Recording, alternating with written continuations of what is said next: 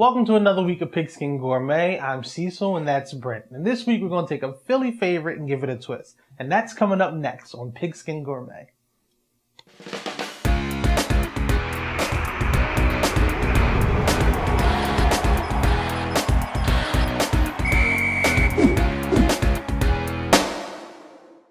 You can go, Brent. Oh, thank you. This week we're going to take a Philadelphia original sandwich, the hoagie. Some people call it a sub, some people call it a grinder. In New York, they call it a hero, probably because they're still looking for one.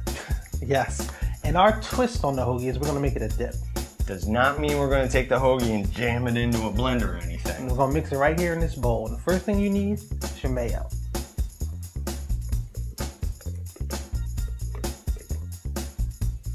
All right, mayo's in.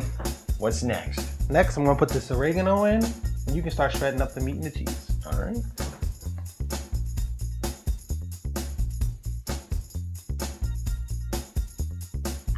Do you need the meats? No. Tomatoes. All right.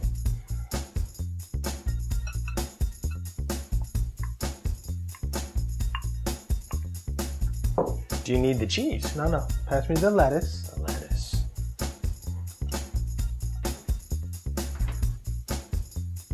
Time for the meats and cheeses? Yes. Excellent. I might need a little help.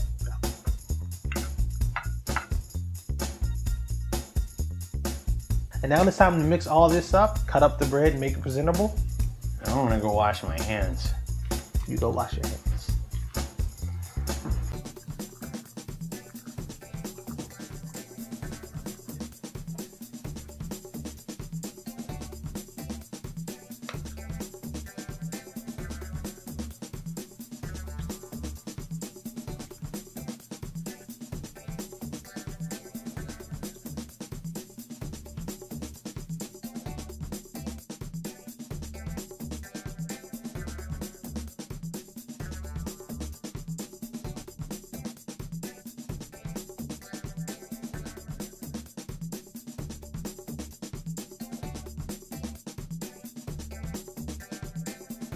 Another week of Pigskin Gourmet is in the books. Hoagie in a blender. Or hoagie in a bread bowl. And what we did, we took the top of the loaf, made a couple pieces of bread for dipping.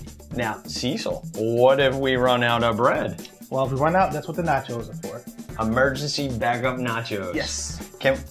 You want me to talk about the recipe? Tell them where to go. www.pigskingourmet.com for the recipes and of course to look at us. But now it's eating time. Yes, it's time to eat. So join us next week for another episode of Pigskin Gourmet. Get me some. That's a hoagie. It tastes just like a hoagie. In a bread.